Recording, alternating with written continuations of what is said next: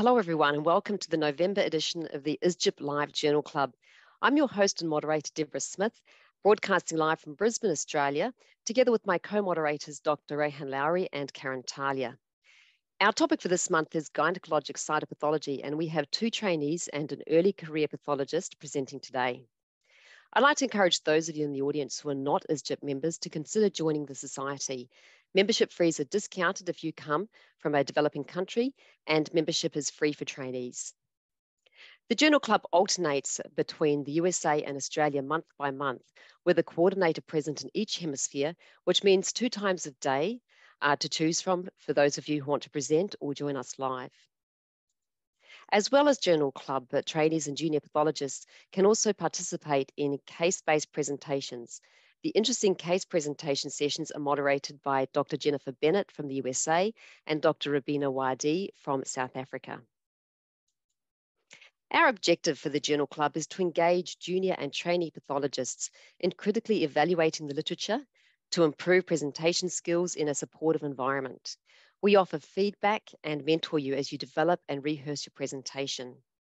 As I just mentioned, 2 sites are open, so you can choose which time of day would suit you best for presenting. We have PowerPoint templates to help guide you putting together your presentation. And this is a summary of the main steps that we follow when we're working through and assessing an article. Upcoming sessions for the ISGyP Live educational program are first in December the 1st, is just around the corner. We have an update on endometriosis-related neoplasia by Professor Glenn McGluggage from the UK. And then following that, on December the 8th, there's a slide session on a practical approach to cervical biopsies by Dr. Esther Elder. And in January, pattern-based classification of endocervical adenocarcinoma by Dr. Kay Park, and a slide session on a practical approach to assessing myoinvasion, LVSI, and nodal involvement by endometrial carcinoma by Dr. Amy Jolan-Price. And I can personally say that I learned a lot from this education program, and it's well worth signing up. You can actually register for this through the isgyp.ca website listed at the top here, and they will send you out a link to join on the day. If you miss a session, you can also get back in for the next couple of days, or if you are a member, the material gets put up onto the educational website. The Journal Club sessions also get recorded and placed into the YouTube. This is a webinar, and so you can ask questions and answers if you're here with us live today. Please use the Q&A button to type questions for the presenters. And if you want to chat and tell us where you're from and offer some support, please use the chat function, and that sort of helps separate out the questions from other discussion in the background. So this month's theme is Gynecological Cytopathology, and we have Dr. Natthawadee Laokulrath from Thailand, who's presenting a paper on HPV genotyping in low-grade lesions and the risk for higher-grade lesions. We have Dr. Asher Goh from Australia, who's discussing a paper about point-of-care HPV DNA testing in Papua New Guinea with same-day treatment. And we have Dr. Rohini Joshi, also from Australia, presenting a paper on the cytomorphologic features of gastric-type endocervical adenocarcinoma. So these are our presenters. First, we have Dr. Natthawadee Laokulrath, as I said, from Thailand, who is also a visiting fellow in Massachusetts General Hospital in the USA. We have Dr. Asher Goh, who's a 3rd-year anatomical pathology registrar at the Royal Women's Hospital in Melbourne, and Dr. Rohini Joshi, who's a 4th-year anatomical pathology registrar, again at the Royal Women's Hospital in Melbourne. So first, we're going to have our first presenter, who is Dr. Natthawadee.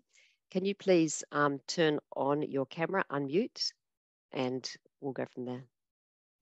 Hello.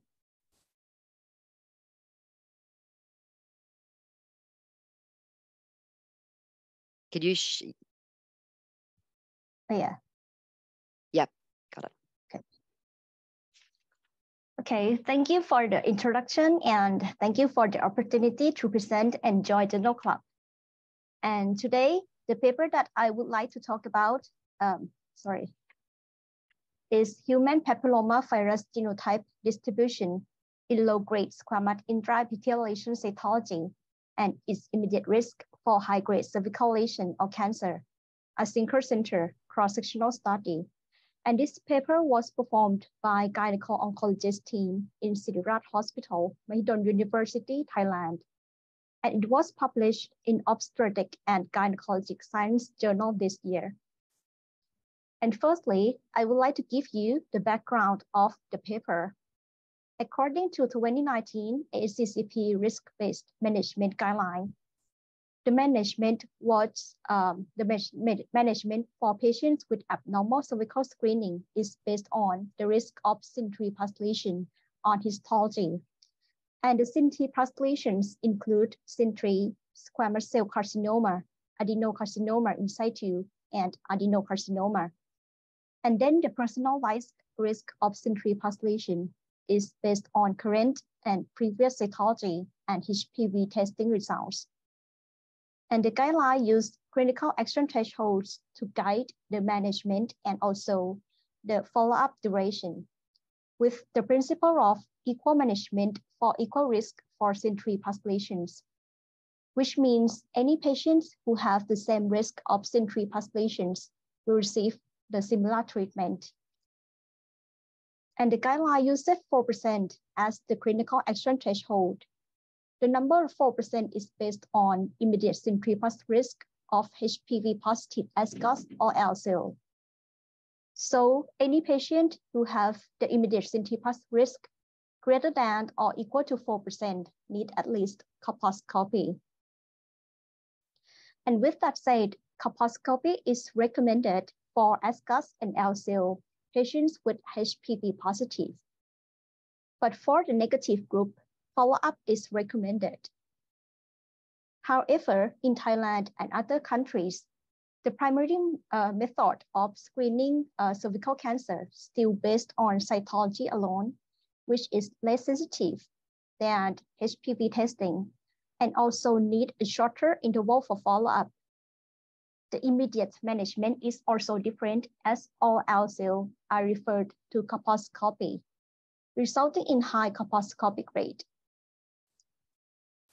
For ASGOS patient, HPV testing can help reducing colposcopic rate by half because by half of ASGOS show negative HPV. But for LCL, 80 to 85% show HPV positive, high risk, especially 16 and 18 genotypes. So HPV testing is not a good tool for triaging LCL patients. So the question is, if the prevalence of high-risk HPV in Thailand is lower than 85%, will HPV testing be beneficial for triaging LCL patients? And keep noticing that the number of 85% is based on American women.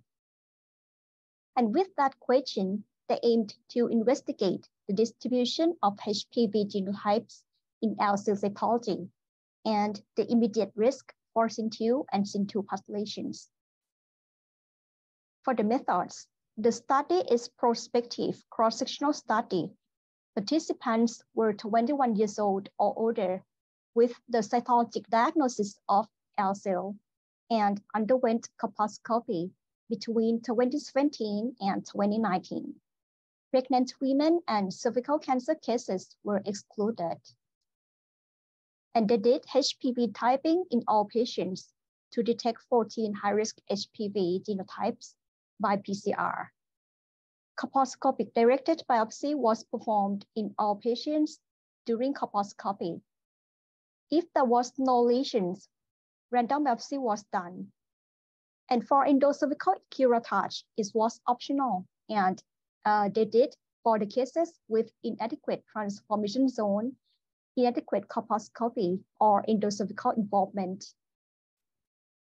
For the data collection, they collected age, menopausal status, HPV genotyping, colposcopic findings, colposcopic cervical biopsy, histologic finding, and for circulation, it was reported by two-tier terminology as LCL or HCL. The data were analyzed by statistic tests.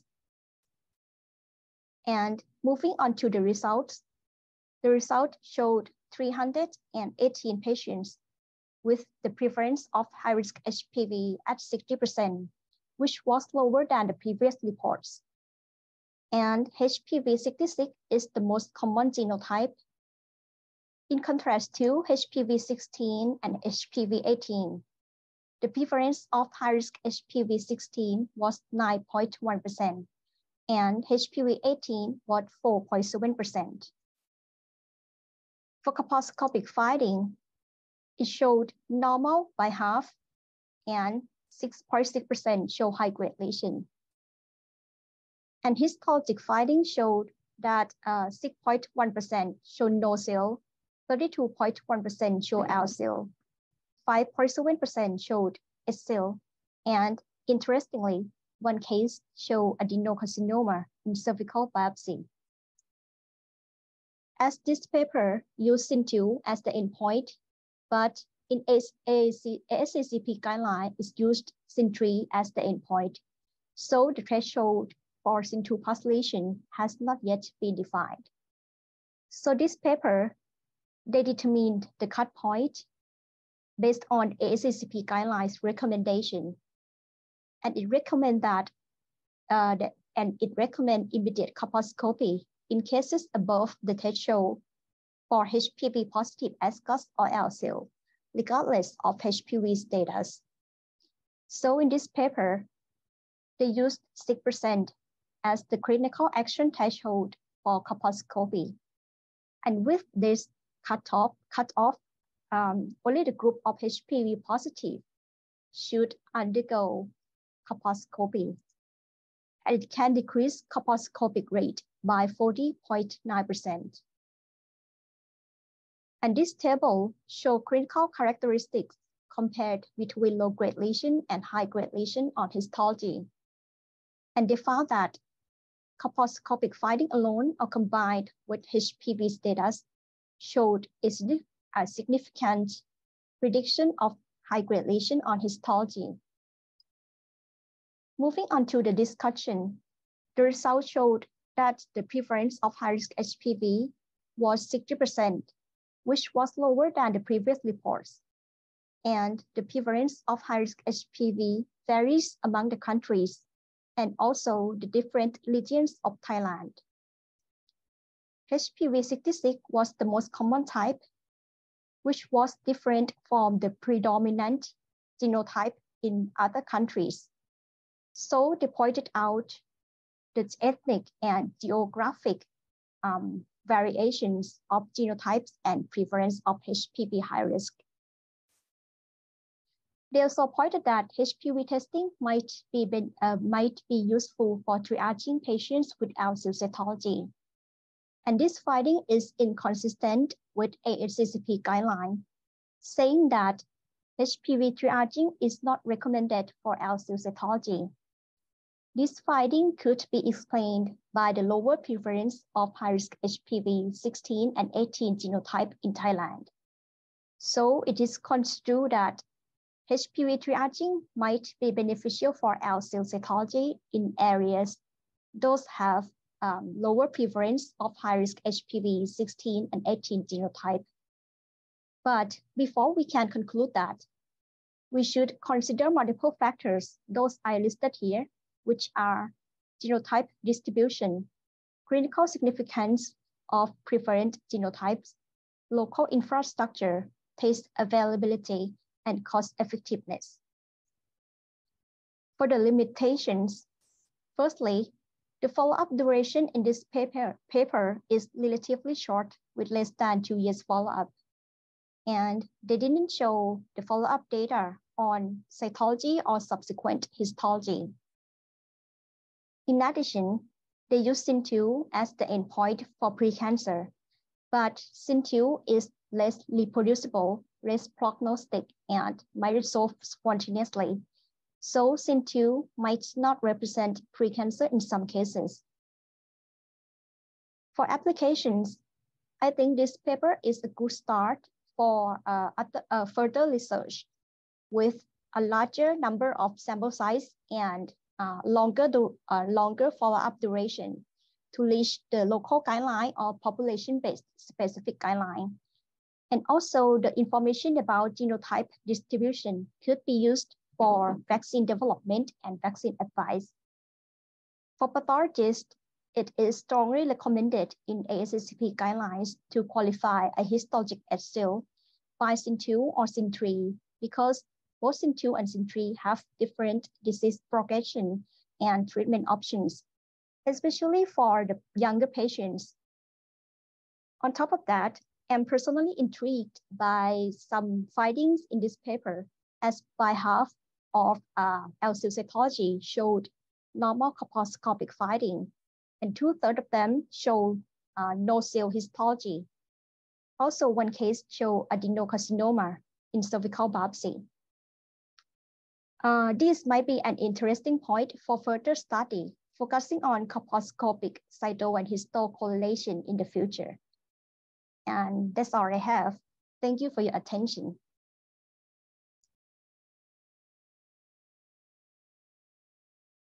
Thank you, Natthawadee. That was an excellent presentation. And we're just going to go straight through now to the presentation from Asha, and we'll collect our questions at the end. So Asha, can you share your screen and unmute as well? Thank you. All right. Great. Hopefully everyone's seeing the main presentation screen rather than presenter mode. Yeah, we are. My name is Asha. I'm a third-year anatomical pathology registrar, currently placed at the Royal Women's Hospital in Melbourne. And thank you for having me today to present at this Gynecologic Pathology Journal Club. So the journal article that I'll be covering today is the point-of-care HPV DNA testing of self-collected specimens and same-day thermal ablation for the early detection and treatment of cervical precancer in Papua New Guinea. So this is a prospective single intervention trial. And from the title, we can probably see that there are two components to this study. That is the self-collection of HPV DNA testing and treatment. The aim of this study is to evaluate the clinical performance of the HPV self-test along with the strategy of same-day treatment with ablation. So this outcome is measured with the calculation of sensitivity, specificity, positive predictive value, and the negative predictive value. The other aspect that this study aims to evaluate too is patient's reception to its test and treatment. In other words, the ease of use and acceptability within patients. And an important part too is because the strategy is going to be implemented or the evaluation is to be implemented in low to middle income countries, that the one aspect is that it should be practical and cost effective, relevant to its requirements of health system and the workforce, and also acceptable within the community and the clinicians. So this study aims to evaluate new recommendations that's been set up by the WHO. That is that there is a new method of primary screening with the detection of HPV DNA. And this is a change from the previous visual inspection method of applying acetic acid or Lugol's iodine. And as visual inspection methods have, oh, sorry, give me a second, that's just kind of popped up. As visual inspection methods have been shown to have poor performance for the detection of cervical precancer. The management strategy has also been updated with thermal ablation being the current recommended treatment instead of cryotherapy. And this is because thermal ablation offers higher treatment rates, more favorable profile of adverse events, and fewer logistical requirements. So the individual components of these new recommendations have been previously evaluated, and modeling has shown that this new screen and treat algorithms are effective. However, there is still a lack of real-world study evaluating this new strategy as a whole. So this study was conducted in Papua New Guinea across 2 different sites with women aged between 30 and 59 years old, and it was run as a single-arm intervention trial as a randomized study design was not ethically feasible. This is especially since after earlier research has shown that screening based on visual inspection methods have a poor performance. So the women were educated on self-collection through pictorials and group discussions, tested for the collected their own test, and the results were given to them on the same day. Those testing positive for HPV were then offered pelvic examination to assess the eligibility for thermal ablation. And those who were eligible for thermal ablation had their transformation zone visible in its entirety. And if it wasn't visible or in its entirety, or if there were other abnormalities such as a cervical polyp, suspicion for cervical cancer, patients were then referred on to the gynecologist. The women who underwent a pelvic examination had a clinician-collected liquid-based cytology sample as a reference standard for evaluating the primary outcome. And the statistical method or analysis is that from previous studies, about 14 to 18% of women would test positive for HPV. And as such, in the study, an estimated they used the number of 15% which were randomly selected to provide an equivalent number of specimens as HPV positive women. These samples were then sent across to VCS pathology in Melbourne and assessed by two different teams blinded to the HPV test results. So all the patients who had a pelvic examination would then follow up at 3 and 12 months, and secondary outcomes were measured using a combination of quantitative and qualitative methods, and acceptability was assessed with a short semi-structured questionnaire. So this flow chart provides an overview of the participant flow. So a total of 4,285 patients were enrolled, and following the chart to the right, 647 patients tested positive for HPV. Most notable is that the majority of women testing positive for HPV received treatment or review by a gynecologist, and as such, 93% received same-day thermal ablation. 42 of them, which was 6.5%, were referred on to gynecology review for cervical lesion or suspected invasive disease. And on the HPV negative side, 15% were randomly selected to provide the liquid-based cytology specimen as reference standard. So a total of 1,182 liquid-based cytology specimens were collected. However, some of them were unsatisfactory, and as such, 1,008 specimens were examined per protocol.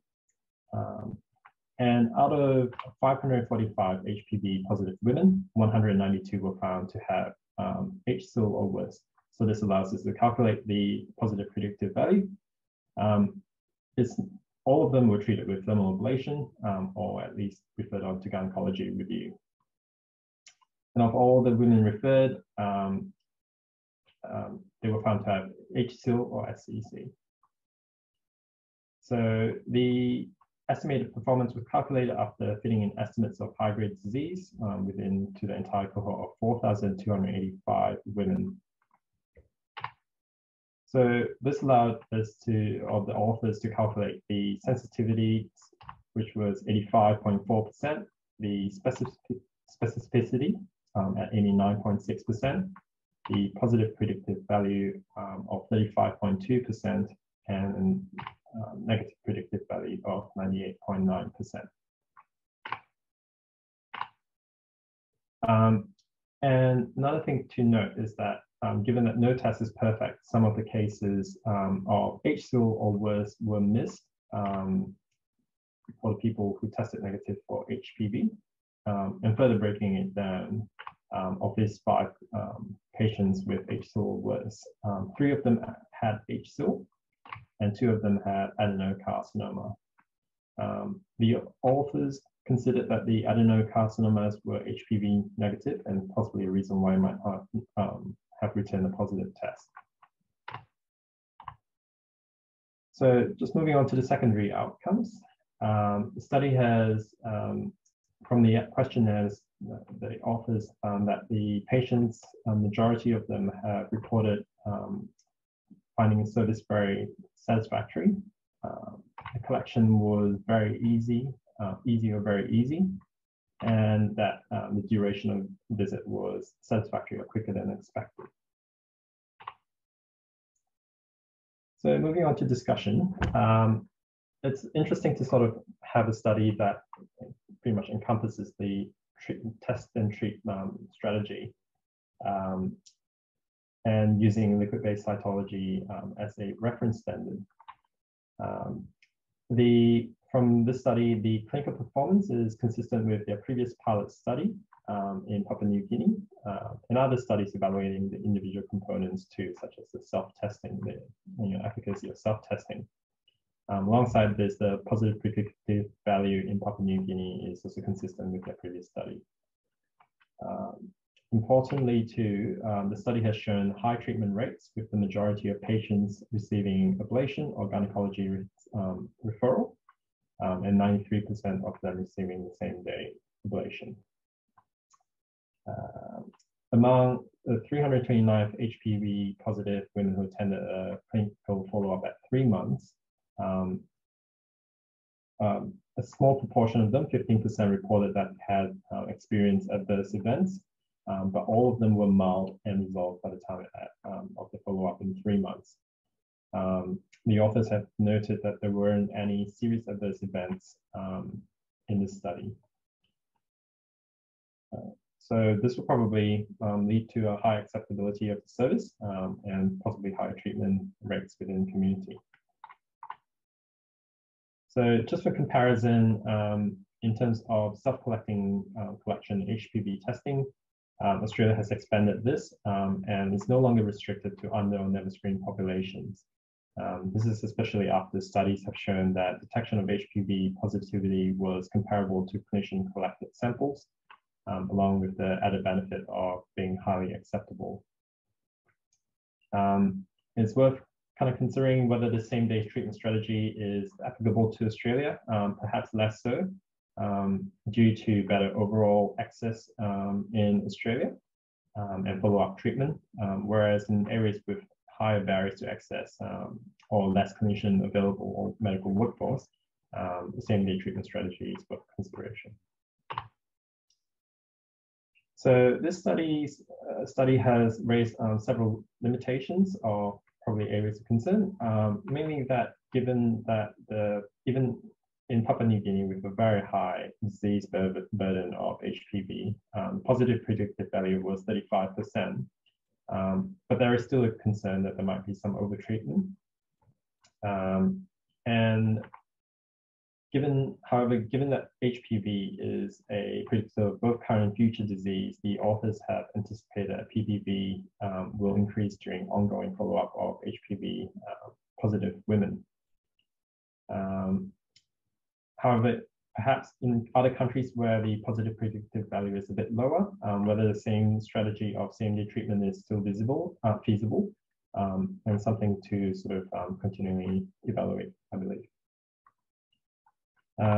Additionally, because the authors have used the calculation of estimated performance, there is a potential for under or overestimation of the clinical performance.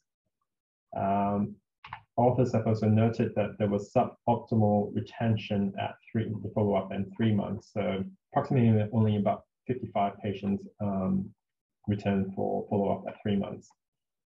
Although this will probably emphasize the importance of same-day treatment strategy if patients tested positive and required treatment. If they weren't going to come in, that's possibly sort of like a disadvantage to that. Because the secondary outcomes were quite subjective. Even in this study, it showed that it was highly acceptable.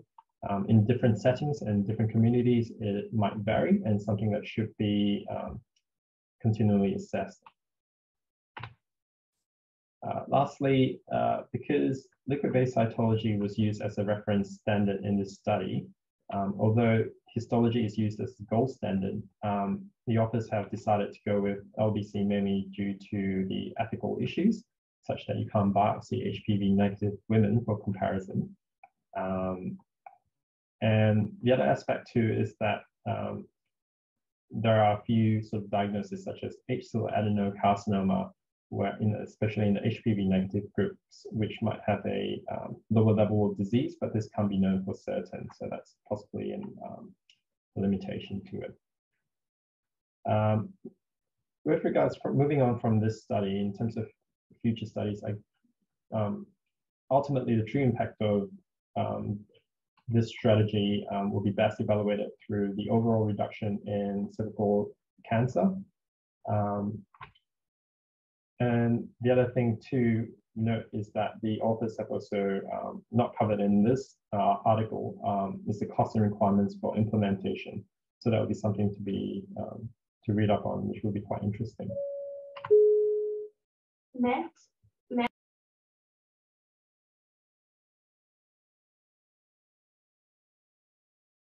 Including lower ground, medical imaging, CT. So in conclusion, this study has shown that the implementation of a test and same-day treatment strategy is feasible and could potentially be integrated or applied through scaling up the program within Papua New Guinea and expanding to other countries within the region with similar disease burden. This study has also reinforced the performance of self-collected versus clinician-collected HPV test, being similar with being quite similar with each other, and may lead to increased adoption of self-collected tests. So this strategy potentially could be implemented in places like Australia, developed nations like Australia, perhaps in areas where the population is a bit more at risk with high disease burden or poor follow-up, something that maybe we should be able to look at. So this concludes my talk. Thank you very much. I've also attached a few sort of references here, just with regards to the WHO guidelines for screening and treatment of cervical precancer, along with the thermal ablation that they have recommended over cryotherapy. Thank you very much. Welcome any questions, or perhaps that's at the end. Yeah, thanks very much, Asher. That's fantastic. And now we are going to move straight through to our next presenter, Rohini, and we'll do questions at the end. So if you can, yeah, thank you. So Rohini, can you please unmute and share your screen? Mm-hmm.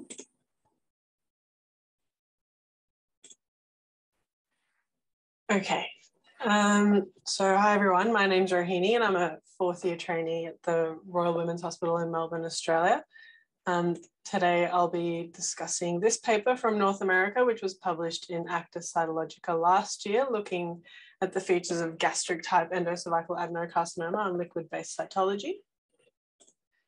So gastric-type adenocarcinoma is an HPV-independent cancer of the endocervix, which I'll refer to as GAS going forward. It includes diagnoses previously called minimal deviation adenocarcinoma and adenoma malignum, which were named for their deceptively bland histological appearance in contrast to their aggressive behavior clinically. The cytological features of GAS and its precursors are not well defined, thus clinically significant abnormalities are often overlooked or misinterpreted on Pap test, where they can mimic benign or reactive endocervical cells. And this ultimately leads to downstream effects such as delayed management, which is likely further affected by the introduction of HPV testing as the primary means of screening. So histopathological diagnosis of GAS can be subtle, haphazardly arranged, deeply invasive, but well-formed glands composed of cells with variable atypia and a gastric phenotype seen as abundant pale cytoplasm and distinct cell borders. These tumours are generally negative for ER, PR and HPV testing. So the study acknowledges that the gastric-type endocervical adenocarcinoma is a morphologically elusive entity in need of objective criteria that can help increase rates of early detection. It's therefore aimed at observing the cytological features of GAS on Pap tests from North America with a focus on liquid-based cytology preparations And the study hypothesizes that uniform nuclear enlargement may be a reproducible characteristic that leads to cytological classification as at least atypical glandular cells, which then warrants specialist referral and appropriate follow-up. So with the methods, 17 pap test slides from 14 patients diagnosed with GAS on histology were retrieved between an 18.5-year period, with the controls being pap test slides of 12 usual type endocervical adenocarcinoma cases and 12 cases which were negative for intraepithelial lesion or malignancy, which I'll refer to simply as negative going forward.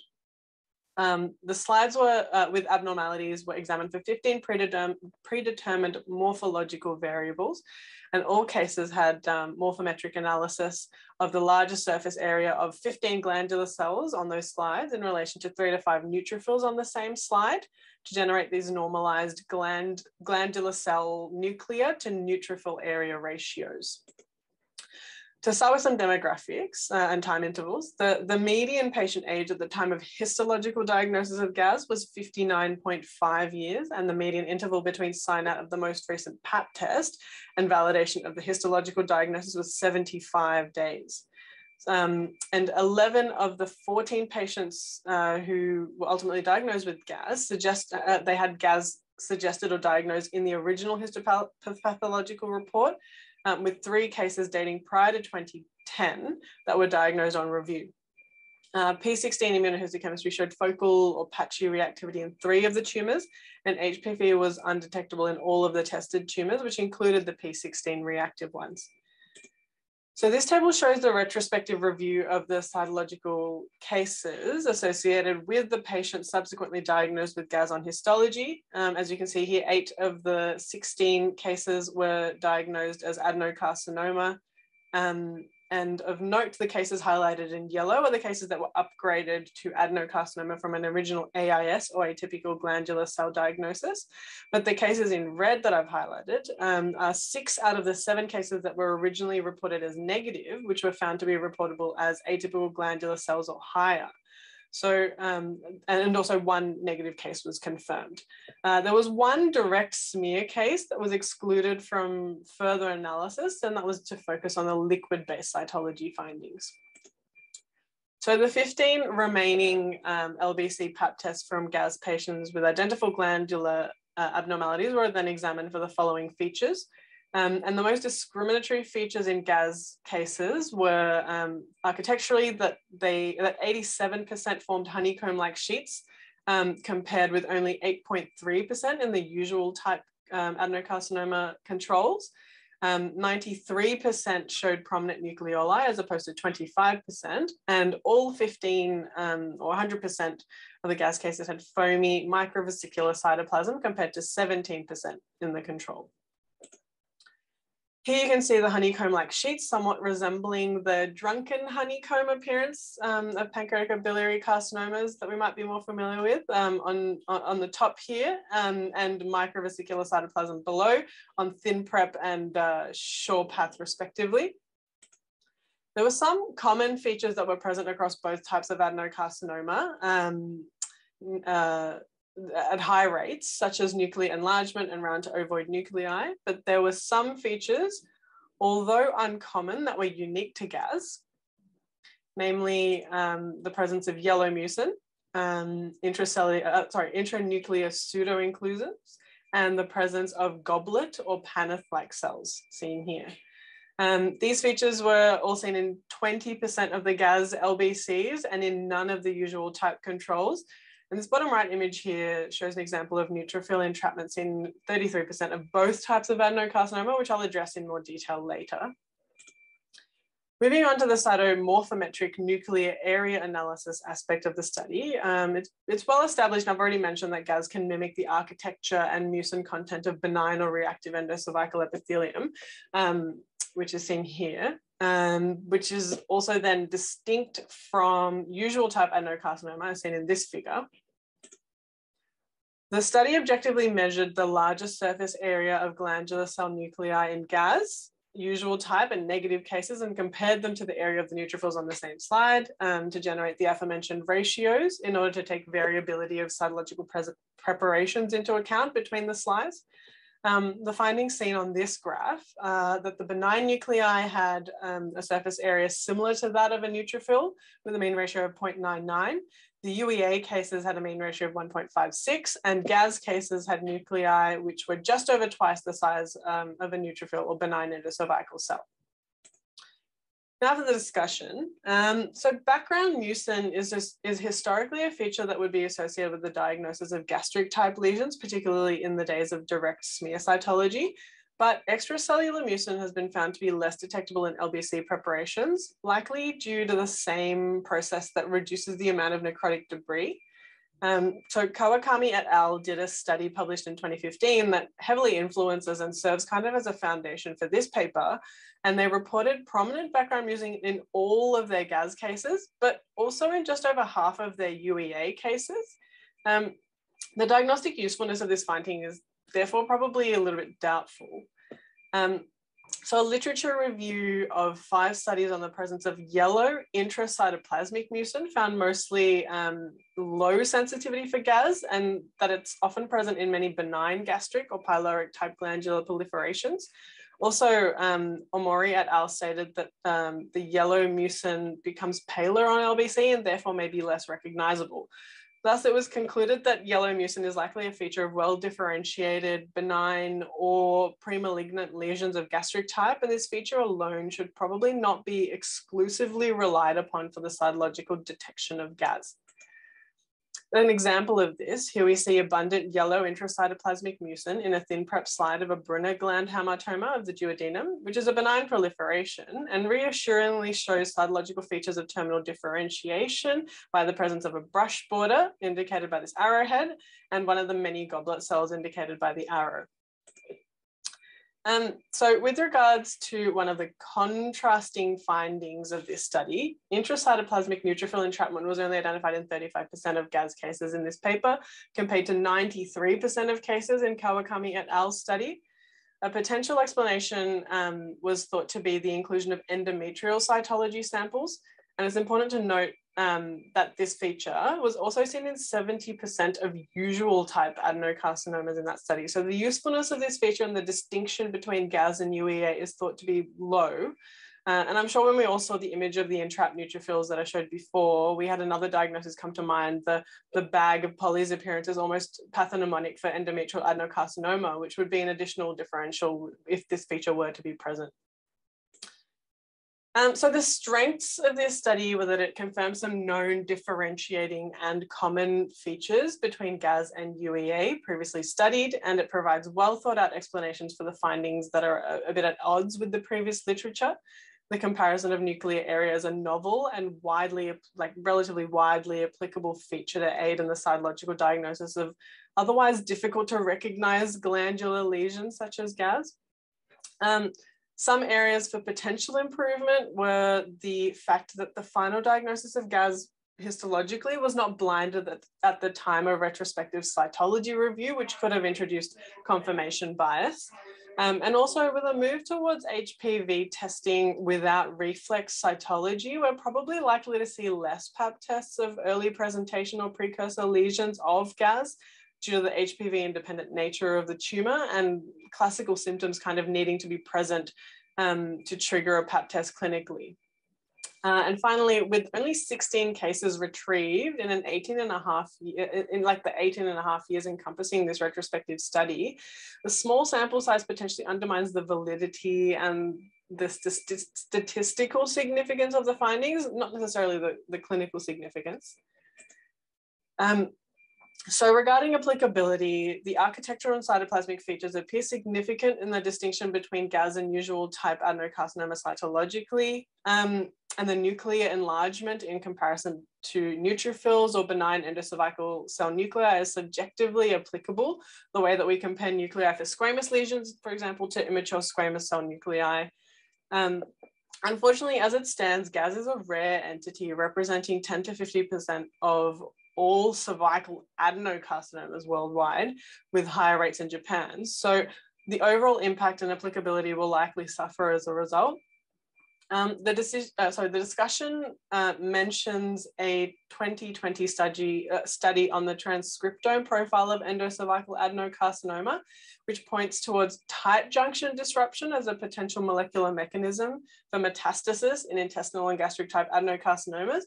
Thus, the exploration of a molecular pathway and subsequent development of a more effective means of detection may be of higher yield, like the progress and changes that have been made with the HPV-driven tumor types in recent years. And in summary, GAS is a clinically aggressive tumor with relatively low rates of cytological detection antecedently. Yellow mucin, intracellular pseudo-inclusions, and the presence of goblet or Paneth-like cells may permit a presumptive diagnosis of GAS in the appropriate clinical radiological context, possibly supported by prominent nucleoli and the lack of feathering, which would be more usual type features. But this would obviously be in addition to other more common findings of nuclear enlargement, hopefully maybe some honeycomb-like sheet architecture and prominent nucleoli, as well as that microvesicular foamy cytoplasm. And finally, I think further studies on the molecular underpinnings will likely help improve detection and prognosis of these tumors, more so than refining the cytologic diagnostic criteria of these tumors. And that's it for me. I'll stop sharing my screen. Thank you very much, Rohini. Again, another excellent presentation and a fantastic ending there. I'm going to hand it over. Karen, can you put up? Okay. I think a good starting point is to ask each of our presenters what they got out of these papers. What do you think is the main learning point here? And if you want to kick us off, Natthawadee, that would be a good place to start, I think. For me, I think as this paper is more clinical thing, so key takeaway for me is after this, I will try to qualify the high cell cytology or histology to SYN2 and SYN3 because that have the different disease progression and treatment options as I have said. And in this paper, I think we need a lot more data on this before we can implement the HPV testing in the real screening method in Thailand. But if we can implement that, I think it helps a lot because the cost of colposcopy combined with pathology examination is twice of HPV testing. If we can cut costs of that, we can save a lot. So if I understand correctly from what you said, you obviously don't have routine HPV testing as your primary screening modality. You do cytology. Is it liquid-based or is it conventional? We use liquid-based. Liquid-based cytology, yeah. And then from what you said, every patient with an L cell plus goes to colposcopy? Yes, all of them, yeah. So if we sent every patient who had an L cell on cytology colposcopy, people would be waiting 3 years to get a colp because it's, it must reflect the lower rate of screening in your country, the fact that your colposcopy clinics can cope with that volume. Yeah, yes, that's why I think that's why they came up with this idea of research to reduce the number of colposcopy. Yeah, absolutely. Can I ask a question? Sorry, can I jump in and ask a question there about Please. Thailand?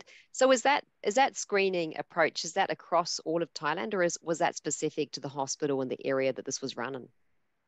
It's quite homogeneous in Thailand as the HPV testing is not quite implemented in screening method yet. I mean, mainly it's based on cytology alone. We've got an audience question, if you'd like me to pose that now. Thank you, Naveen. And this is for you, Natthawadee. Given the high proportion of cases with negative findings, was the cytology reviewed?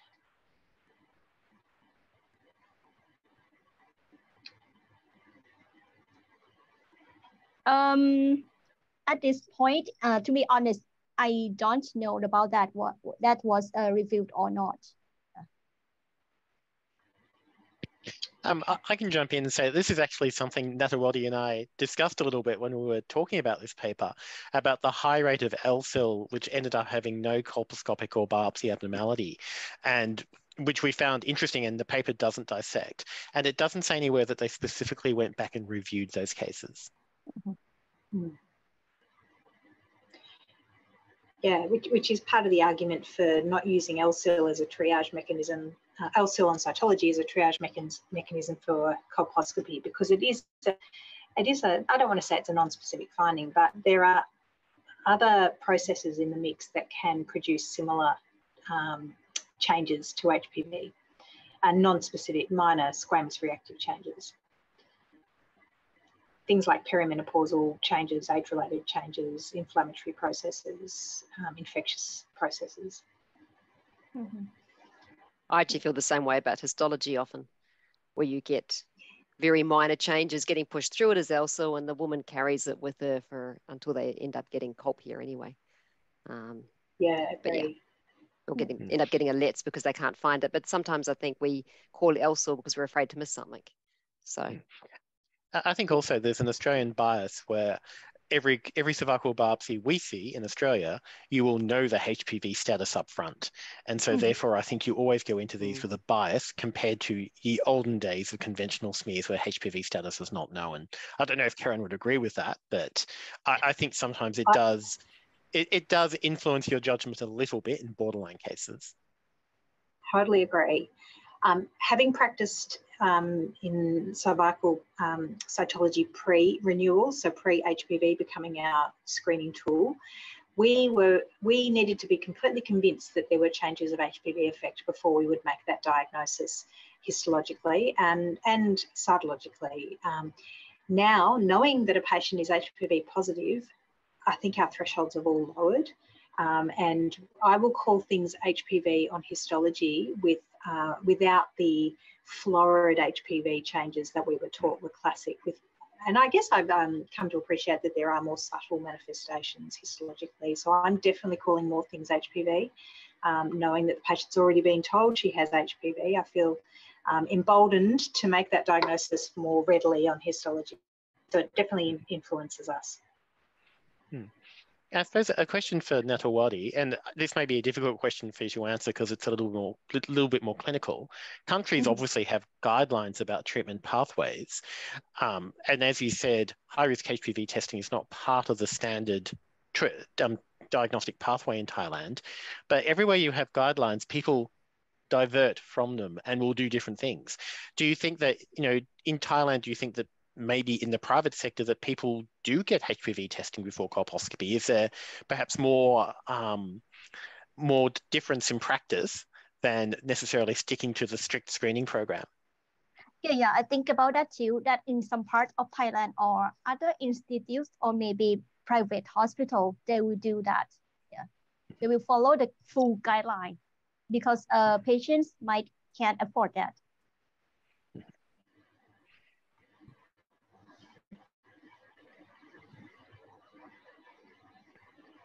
And now a question for you, Asha, about your paper as well. Look, one of the things it was very interesting because it's such a different environment to what we work in terms of people getting repetitive testing before they get treated. So I did find that very interesting.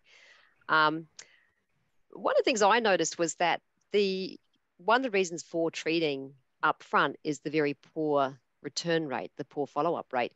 But one of the things I did notice is the woman who they counseled to go and see the gynecologists had a much higher rate of follow-up attendance in your flowchart coming through there as compared to the woman who had been told to come back as follow-up for their HPV test or just a repeat test in the future. Have you got any thoughts about that or?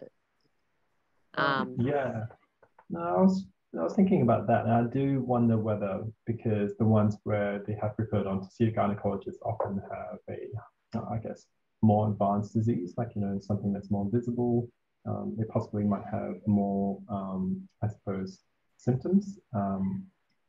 And yeah, possibly also another thing too is that having someone talk to them and educate them might have probably, made them more aware of I suppose, the importance of following up, as opposed to here's your test, come back and your test is, just come back and see us in 3 months. So having that perhaps better education might have, increase the follow-up rate too.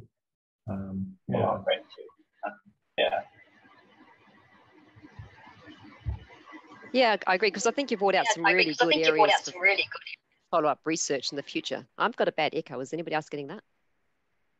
Sorry. Okay. Yeah. And finally, Rohini as well, looking at your paper, that was, look, I'm always very nervous about missing endocervical carcinomas of the cervix.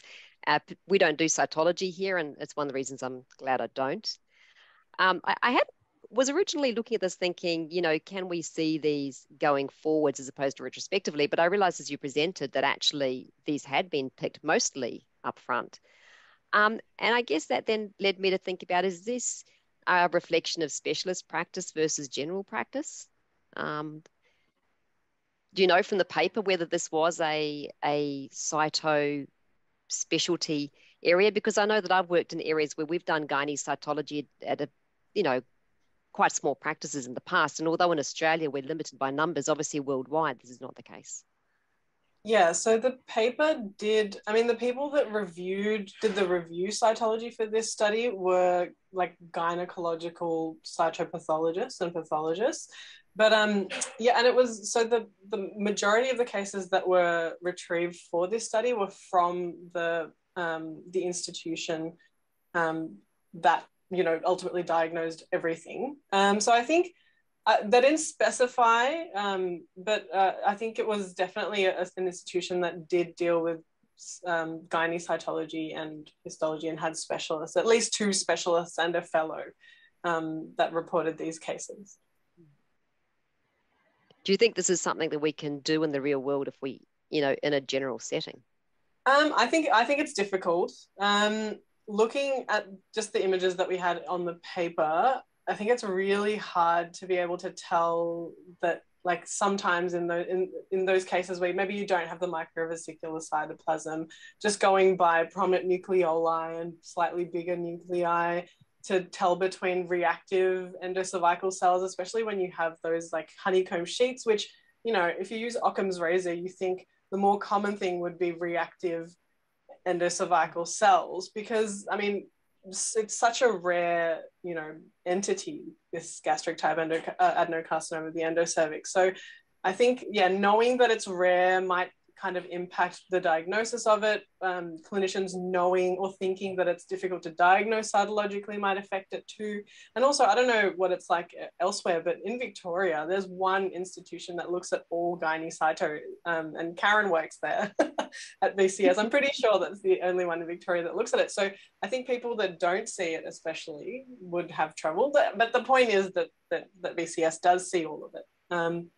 So yeah, I think ultimately, using cytology as a screening method is probably not going to be the best thing going forward. I think the most awesome thing would be is if we develop something like, molecular, like we do with HPV testing, but as a, for the glandular lesions, that we could just, take a swab of, the endocervix or a high vaginal swab or whatever and send it off to a lab, and it tells us that there's, this STK11 mutation or whatever it is that. And I think that's where the further research is. One of the things that I did learn or I got out of this journal club is that I really feel 30, because things that I find exciting now are definitely not things I found exciting 10 years ago. And just like the prospect of streams of research that could flow on from this type of stuff is just really exciting. Yeah. So Rohini, a bit of a question.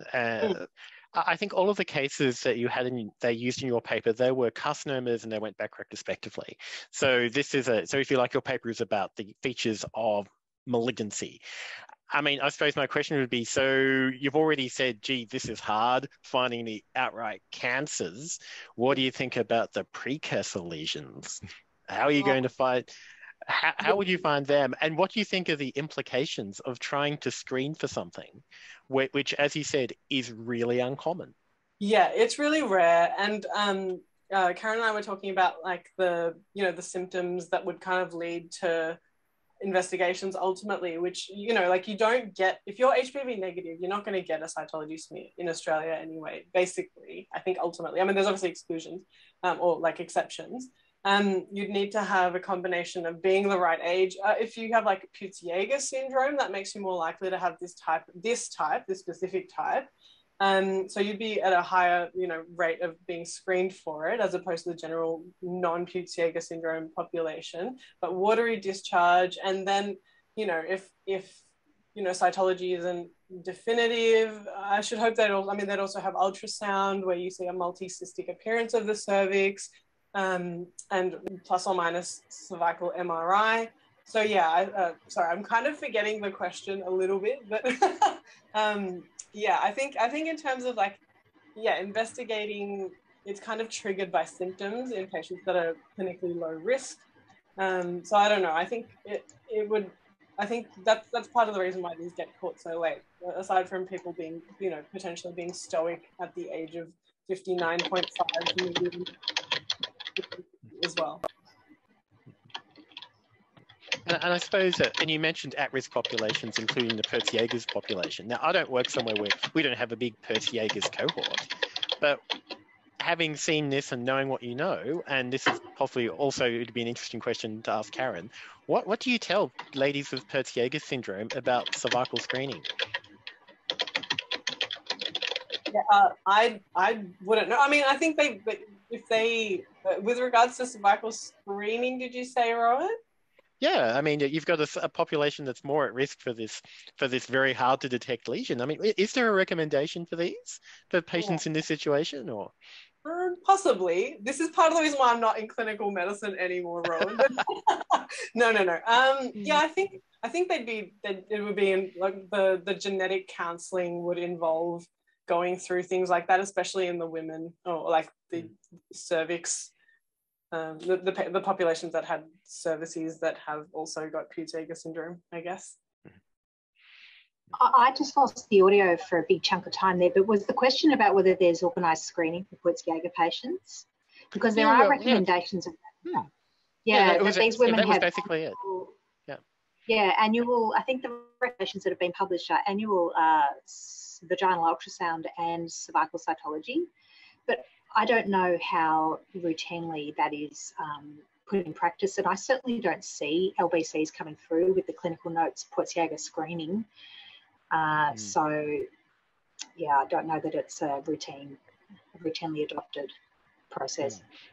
Do you see many prophylactic procedures for Peutz-Jeghers patients? Because we don't have a cohort of them here. So I was wondering, how many. I mean, I imagine if I was a 40-year-old woman, I'd be pretty sick of cervical screening. So yeah, totally. No, I've seen come through our department a gastric-type adenocarcinoma in a Peutz-Jeghers patient, but not a prophylactic hysterectomy. Yeah. Which is odd because I agree. I think I'd be to relinquish my cervix if I had Peutz-Jeghers.